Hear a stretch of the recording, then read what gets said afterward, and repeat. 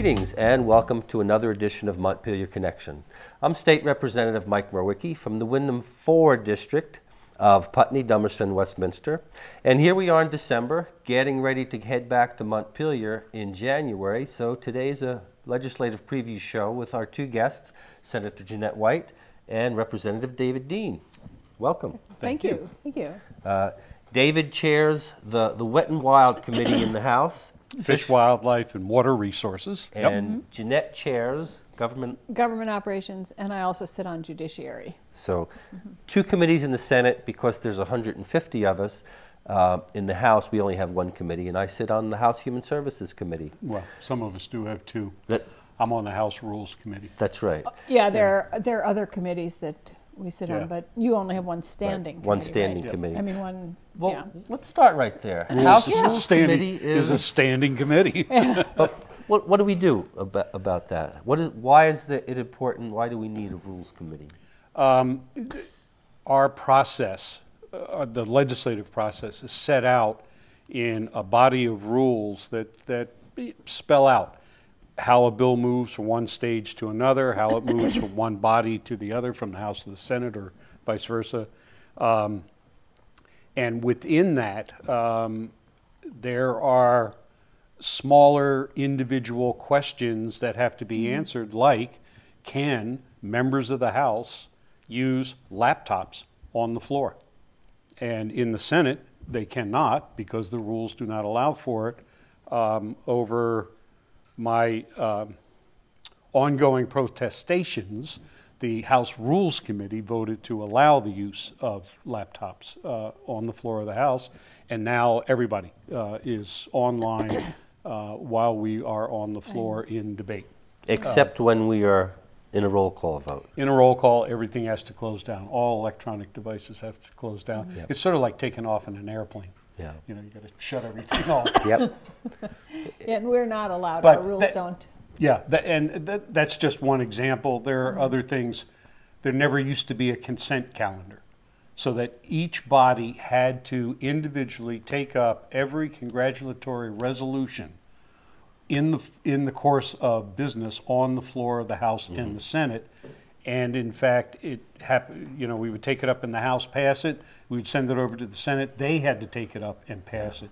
Now, if it's a congratulatory resolution thanking someone for public service or whatever, it goes on what's called the consent calendar.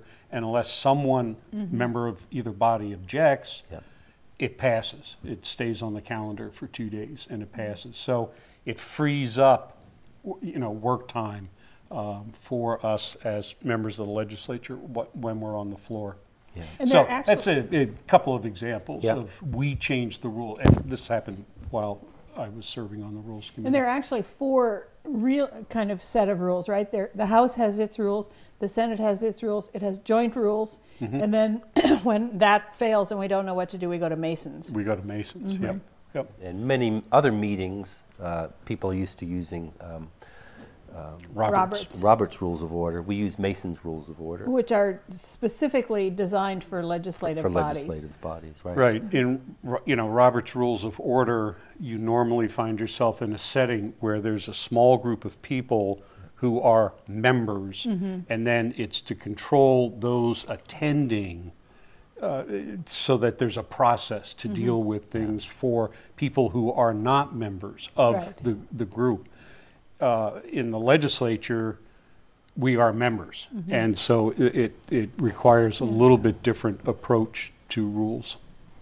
One of the reasons I wanted to go there for just a minute is that a lot of people talk to us about passing legislation and then get a little frustrated that it's not as easy as they might like it to be. Our Constitution was set up, our legislature was set up to make it difficult to enact a law or to change a law. As I've been in the legislature, I think it's a good thing. I don't think we should surreptitiously be changing laws. So the process allows for as many people to be heard, and within that process, it's very organized with rules, and I think it serves us well. One of the things I would like to talk about looking ahead to the next legislative session is something we've done already, but we need to keep progressing with, and that's health reform, health insurance reform. We are on the road to a single-payer system in 2017, but to get there right now, we have to follow the ACA, the American Health Care Act. The federal law allows us to take this step right now to set up our health care exchange and to enact health care as we see best in Vermont. I think in Vermont we got off to a little bit of a rocky start, similar to the federal system. From what I'm seeing, what I'm hearing now, I think we're making really good progress. The system's working better. People are able to sign up. People are going to have coverage. Lots of times I'm hearing now from people who haven't had coverage for a long time that now will, or understanding they're going to be able to get coverage. What are you hearing from people? Oh, pretty much the same thing. And I've had a number of people have contacted me with very specific problems. They went in and tried to register and they kept getting kicked out, and then they were told they had to do it this way, but they didn't have enough information. I mean, all those horror stories. I mean, we're not hearing from the people for whom it's working. Just like Act 250, we don't hear from the people that it works well for. But what I've been doing is sending all those emails and those contacts right up to Robin, and I have to tell you, they're taking care of them.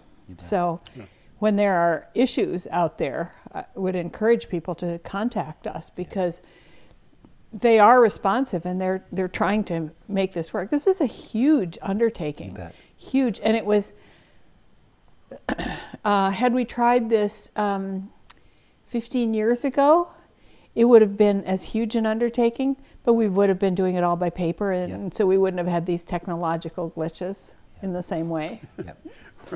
We would have had paper problems. We would have had paper problems, but this is such a big It change. is huge. Yeah.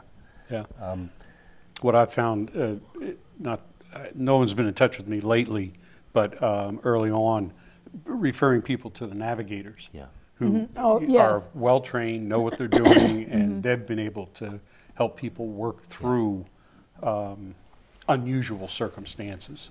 And not just work through, but what I've found is that I've put some small business people in touch with them who were saying, why would you ask this on the small business registration place? Why?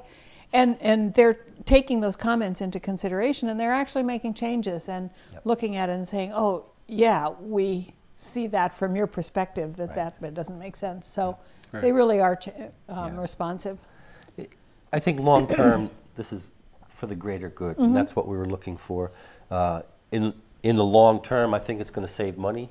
I think it's going to improve people's quality of life because we're getting people access to health care much sooner than they would have otherwise. And as we move towards single-payer, universal care, I think the system will work even better. And what we have to remember is that the healthcare reform that we passed in Vermont a long time ago, I mean, now we're complying with the ACA. That's what the exchange is all about. But the reforms that we passed before, there's like, I don't even remember. I remember when Susan Basayo was hired to try and track all those changes and what were being made. And there were like 123 different things. And so a lot of those are behind the scenes. I mean, people don't see them as part of the Health Care Act. It's kind of like, do you support Obamacare? Oh, no, I hate it. Do you support a National Health Care Act? Oh, yes, I think that's great. And in Vermont, we have there are a lot of things beyond the exchange that are happening. Oh, you bet, like the blueprint. Yeah. If people have difficulties, we're available, and we'll play our contact information as the show goes on. Feel free to get in touch with us. We can put you in contact with people who can open doors that might seem closed to you. And it's one of the things where the system, I think, has been working. The navigators have been doing incredible work to get people hooked up, to be persistent and patient with the system. And we can connect you with navigators. We can get you, as you said, Robin Lunge, who's a Brattleboro native and heading up the governor's Guilford, office. actually. Oh, Guilford. But she went to Brattleboro High School, Yeah, she did. Yeah. doing some great work and really at the advanced guard of reform in the United States. And I think a lot of other places are looking at what we're doing here in Vermont. So if you are having trouble, feel free to get in touch with any of us, or if you have contact information for your own legislator, that's why we're here. David.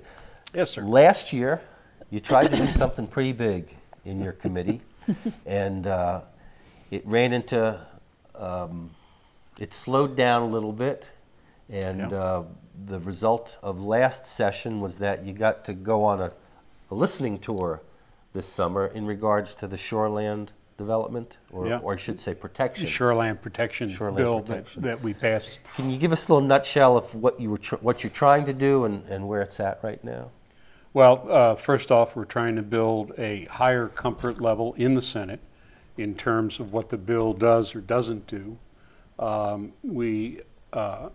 In terms of the process, and we quickly talked about that earlier, the bill has passed the House, but it does now have to pass the Senate, so that for all the public input and the public process that the House is going through, the Senate needs to repeat that in order for their comfort level and understanding of the legislation to raise to a higher level. What they wanted, what the Senate wanted, and we agreed, we being the House and my committee and our leadership agreed, was to go on a tour. And we visited 6 areas in the state, made sure that the events were well publicized. The largest event had somewhere near 150 people, smallest probably 30, and interestingly enough, that was Burlington. Was the smallest with attendance. The biggest lake. Yeah, with the biggest lake in the biggest city in the state. We've heard a lot. I know that at least one member of the Senate Natural Resources and Energy Committee has drafted a somewhat different approach toward how this would be implemented, and we're at least talking with each other about that. I have no idea where the full committee might be when they come out. People were, in terms of what we heard, people were concerned, well, the legislation says that the agency can write rules. And what people want is some assurance up front about what those rules are going to say. The other thing, and I believe this to be true, and this is my perspective, as part of those listening sessions around the state, it turns out that Senator Hartwell, Senator Snelling, Representative Krebs, and Orange County, McDonald, Senator McDonald, were part of the listening tour and sit on the Legislative Committee for Administrative Rules. And so we were able to have a discussion with the people there about, no, the legislature just doesn't throw this out there and the administration gets to do anything that it wants. They have to come back to us. And here are 4 members of this listening group, commission, and they're going to be sitting looking at what the agency comes up with for rules. So there was a level of a trust, an awareness, and people would come up with the most imaginative what-if scenarios, and what if the agency did this, or what if the agency did that with rules, and several of us just sort of interrupted and said, no, that's not going to happen. So that's not going to happen. Why is it some people are having problem with protecting our shorelands? Well, the underlying problem is property rights. And we try to be really sensitive to that in the House. Needless to say, our body is generally a more conservative body than the Senate because it tends to be more rural dominated. But people couldn't see that in the legislation. They didn't see what we had built in to try and protect against that. So we're hoping that we have one more hearing. It's going to be in Montpelier, January 7th, 8th. We start the 7th, right? We start the 7th. I believe it's January 8th in the evening at the State House, and that will be the 7th public hearing. Our report, our recommendation report is due January 15th, and we have in fact completed a draft. The draft is now published on the legislative website. So if you go to the legislative website, look up in the right-hand corner of the screen, you can click in to see what the draft report says at this point. Great. So that was my summer. Mm-hmm. Well, I think it's a great example, though, of the democratic process working in the legislature, back out to the general population, now back into the legislature for us to try and take more that than input. likely, the Senate will pass a different version, and depending on what's in it, will probably end up with a committee of conference over the two versions of the bill. That will be a public event also, and a conference committee can act like any other committee, call witnesses, get testimony, you know, whatever. The chair of the Senate committee, Senator Hartwell, says it's going to be the first piece of business that his committee is going to take up. So hopefully this will be in this conference committee where we work out the differences between the two versions of the bill early on. And if we have to go into the session in order to listen to people, we'll do it. Yeah. I'm sure we will. So, quickly, one more question for you, Sure. David. There, recently in the news, there's talk about renewing the drive to lower the phosphorus levels in Lake Champlain and other bodies of water in Vermont. Why is that a problem? as phosphorus increases, plant growth increases. Phosphorus is a limiting nutrient for Lake Champlain. Nitrogen is a limiting nutrient for the Connecticut River. As plant activity goes wild because of all this extra nutrients that are feeding the plants, you get things like blue-green algae, and you get it in such profusion that the water is not usable. St. Albans Bay and other bays in the North Lake area, completely unusable. Fish kills, so it didn't look good. It was dangerous for people to be in. It was killing the aquatic biota, and we've got to get it down. There's a plan for it. It's called the TMDL. Don't worry about it. It's a plan to clean up Lake Champlain. We did one 6.5 years ago. EPA rejected it. Now EPA is working with the state to come up with a new plan for cleaning up the lake. At the same time, Long Island Sound has a dead spot, just like at the mouth of the Mississippi River. Everybody, points over there to Louisiana and whatever. We have a dead zone in Long Island Sound, and At it's the bottom of because Connecticut. It's coming from us, it's right? well, it's Around not it, not exactly all. there, but we are contributing Yeah, to it, yeah. the Connecticut River, and so there's a cleanup plan for Lake Champlain, Long Island Sound, that is working its way up the river, if you will, and it will affect Vermont and New Hampshire. And so we need, when we do whatever we're going to do about phosphorus for Champlain, it has to apply to the whole state. And it has to apply to nutrients, not just phosphorus. Nutrient loading is the problem. So, and they're out test driving, they being the Agency of Natural Resources and EPA, are out test driving a plan that they think will do the job, and trying to get, again, people's reaction. There will be no legislative action on this year. The plan will not be published at least until May, more likely July. So we will be out of session, but next session, there are going to have to be some legislative changes made. because in terms of what they're out there talking about. So it'll be in front of us next year. Or in front of somebody. Well, in front of us, but I meant the I know legislature. what you meant. I know. Well, thank you for your ongoing work here, David. Your leadership and being the champion you are for clean water in our environment. I appreciate that. Thank you. It's work we do for today, but also for the future. Oh, yeah. No, it's all about the future. You bet, yeah. Jeanette, you're on 2 committees in the Senate. Government Operations is a committee you chair. Yes. Last year you were working on some things around... What were we doing? It's so long ago. Feels Yes. Our committee, some people think it's a kind of a throwaway committee. I think it's probably the most important because what it does is it deals with the foundations of democracy. Yeah.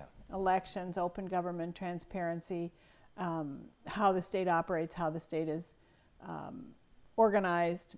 And so if we don't have a good base there, then I think we're lost. So we are spending some time on open meetings, public records. We've been working on that for a long time, and I know people say, oh my God, you're doing that again, but it's ongoing. And so we've been looking at exemptions to public records. We've been looking at the What does that mean, exemptions to well, public when records? we have a public records law in Vermont that assumes that everything that government produces, every document that it produces, is public.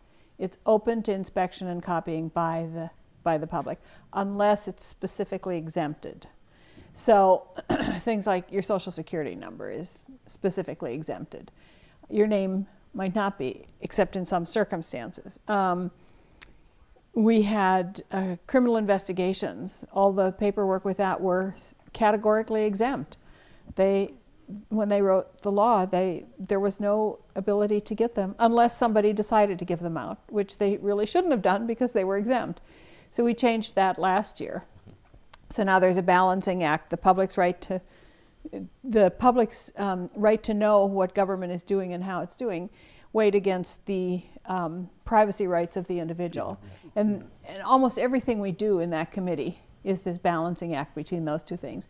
So we're looking at public records, open meetings. Last year we completely rewrote the elections law because we tend to drive town clerks a little crazy by making little tweaks. Every couple of years we change them just a little bit, and then they get used to them, and then we change them again and drive them nuts. So last year we took everybody's wish list for elections and did it, and now it's in the House. So I'm dogging that because I want that to pass. We also deal with the Office of Professional Regulation, which is there. I think there's 45,000 people in Vermont that are licensed somehow or other: landscape architects, dental hygienists, dentists, you name it. We do not do lawyers and we do not do MDs. We do almost everything else. So I think there are 5 professions who want to come this year and get licensed. I won't even go there, but we do have a bill that would create a whole new profession, which is a dental practitioner. Yeah. And it's kind of a halfway between a dental hygienist and a dentist, and it would require a lot more training than a dental hygienist has. Some people support it, some people don't. As you can imagine, there's a lot of turf issues here. Now, would this help? There's a problem out there. Yes. Fewer and fewer Vermonters, there's a great number of Vermonters that don't have access to dental yes, care. Would this help address it? Well, I hope so. I mean, for one thing, there's too few dentists in Vermont, and the dentists that we have are, if you look at the population, many of them are getting ready to retire. Yeah. I don't know if they'll sell their practice because I don't know that we can attract new dentists here. So we're working on it from a number of different angles. But the Green Mountain Care Board commissioned a study of access to dental care last year. And so we're looking at that. We're going to try and do this the first week we're up there and start the hearings on that.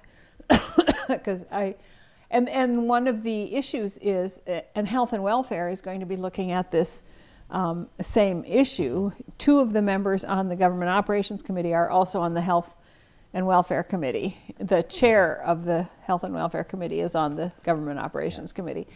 And they're going to be looking at it too, because one of the things they're weighing is, should dental care be part of the Green Mountain of healthcare in Vermont? So it's a pretty complicated issue, but I think it's very important, and we're going to start. That's one of the things we're going to start with.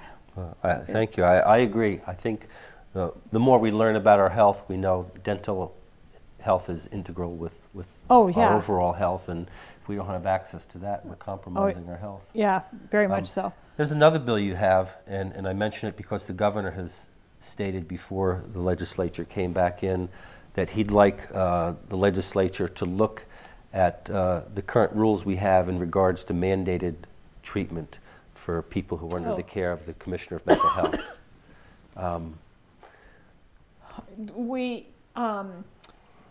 actually, that bill is not in my committee. I'm a sponsor, a co-sponsor of it, and it again is a very complicated issue. Well, if the issues we were dealing with were not complicated, we wouldn't need to be there, right? They could just be fed into a computer and the answer would be spit out.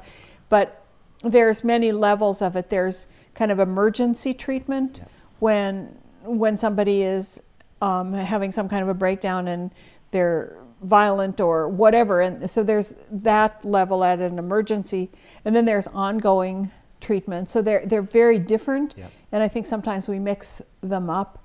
And what we're seeing in our hospitals is that our inability to have emergency treatment for people is affecting our hospitals. It's affecting our correction system. The sheriff sometimes sits down at the hospital for 2 days watching someone because they can't get, the sheriff's department, because they can't give them medication. There's no bed for them anywhere. And so it's a very complicated issue. And again, what this does is it's hard to know where you're violating the patient's rights and where you're doing it for their own good or the good of their family or whoever. And so, but that is an issue that's going to come up, and it will come up. It won't come to government operations, but it will come up to the other committee I'm on, which is judiciary. So it's going to be a healthcare and judiciary issue. And it's a hard one to deal with. It's in my 7 years in the legislature, if there's been one issue that I consistently hear from constituents about, this is it. From family members who have somebody suffering from mental health, who go through the cycle of being in treatment, out of treatment, hurting themselves, perhaps hurting others. And it's a challenging thing for families and for individuals. So it is, and in my 11 years there, it is the one issue that I have consistently heard legislators say, I don't want to deal with. It's a tough one. It's because it is really hard to deal with, and I don't know exactly where I stand on what will ultimately come out of here, but I put the bill in to get the conversation started, because I think it's time we face the issue and have the conversation and make some hard decisions one way or the other. So I know a number of people are a little bit upset with me for doing that, but we need to have this conversation. I would agree. We've only got a couple minutes left. I'm excited and ready to get to work, as it sounds like you are too. When we get done next April, May, usually we get done first week of May, around there. What would you like to have accomplished? Oh, everything I proposed to have to be passed, and us to have a lot of money in the state and have a budget that doesn't do any harm, and have a thriving economy here in Windham County. Great. That's not too much to ask, is It's it? not. How about you, David? I want to have the shoreline protections in place, or at least the bill passed, and they would take effect upon adoption of the rules. And that might take 9 months. And I want a dedicated source of revenue for clean water. The states around us have made that commitment. We have not. You know something, I was at a meeting the other day with a bunch of sportsmen, and they this would come to your committee, I think, or it might go to finance. or Ways and Means there, proposed putting an additional fee on hunting licenses in order to, when you said dedicated fee, to either purchase or buy the rights, or however we do it, to I think they're called wildlife management areas. Yep. And that they were saying those are great and we should do Expand more of them. that. And they were proposing, and these were all hunters, Yeah. and they were proposing, put it on our license and dedicate it to that. So put that in your hat. Okay. Okay. Yeah, it will get at least some time in front of my committee. I Yeah. mean, if it deals with It with probably will start in the fee bill, right? I don't know. Yeah, I I'm don't proposing know. it to our finance committee to put it in the fee bill. Well, from my perspective on human services, it's going to be another challenging year, especially in regards to the charge we have to protect those vulnerable Vermonters, the elderly, the disabled, young children. It's going to be a tough budget year, and a lot of the increases that we're looking at are all in the realm of human services. So it's going to be important for us to be able to advocate, to hear from people on what they want to hear. But I'm especially concerned that we want to make sure we have, I believe, a social contract to take care of those Vermonters who can't take care of themselves. And I look at the disabled, developmentally disabled, the elderly, and especially am keen to make sure that their voices are heard as we move forward in the next year. And as we move ahead into what the a team we next, make. what's that? What a team we make out of There our you district. go. There you go. We are a team. We work together very well, I think. We do, and so people should know that we do. We meet regularly as a Windham County caucus and address issues that are relevant to the county itself. Yep. And we don't always agree, but we listen to people. Collectively, it makes a great and whole. I think we do I Yeah. think we do work well together. So we'll be heading up to Montpelier in January. We'll start broadcasting our shows from the State House, and look forward to reporting to you again. Hopefully everyone has a healthy and safe holiday and a new year. We look forward to seeing you again. Thanks. And thanks again to all the people at BCTV for making this possible. Yes.